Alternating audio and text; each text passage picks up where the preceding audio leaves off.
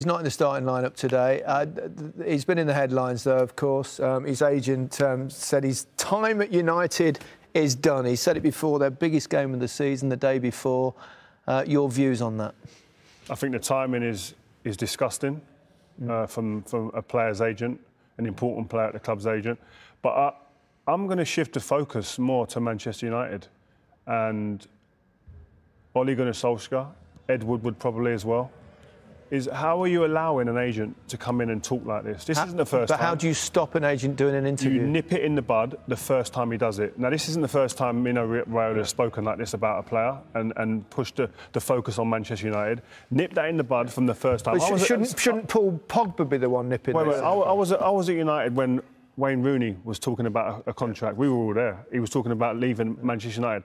So Alex Ferguson went in the media straight away and said, listen, he's been advised badly by his agents and this will not happen again. I'm going to nip it in the bud. A couple of days later, Wayne Rooney signs a new contract. If you don't nip these things in the bud, Van der Beek comes in, doesn't play. His agent, in the first month, speaking in the media. How is that happening? You've got to control it. I don't think the club has to respond to that. Why not?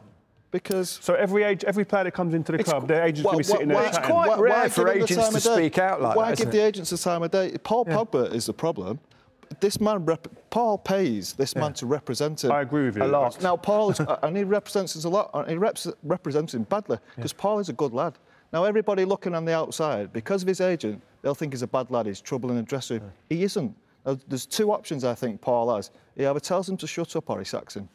I agree with that, but what I'm saying to you, Man United should be taking it out of they shouldn't be waiting for a player to talk. Man United is a big, massive institution. Man United have got enough on the plate trying to get the team to where they should be. And they're being destabilised by an agent, and they're allowing it. Well, they shouldn't be what destabilising? Well, why are we talking about it now? We're talking about a game, the most important game of the season. Destabilising us and fans. I don't think the team's destabilised. So it doesn't have an effect. You think if you was in the team today, you'd be bothered about it? So when we was in the team and Wayne Rooney's talking about going to Chelsea or going to Man City, but they weren't doing that publicly, though, were they? I don't want that. I don't need that. We don't want that to be out in the public domain. You don't need it, but I don't think it affects you, does it? No, but it's pressure that you don't need. You know what the biggest problem with this is? The only person that's gained out of this whole transaction is the agent.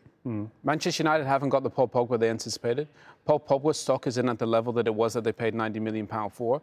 So both of them are in a worse off position. But Raiola, what? I mean, he's supposedly quoted that he got £20 or £30 million for this transaction. And then on the top of that, he's going to be critical of the fact that his player needs to get out of there. That's impossible. You know, Scholes is right.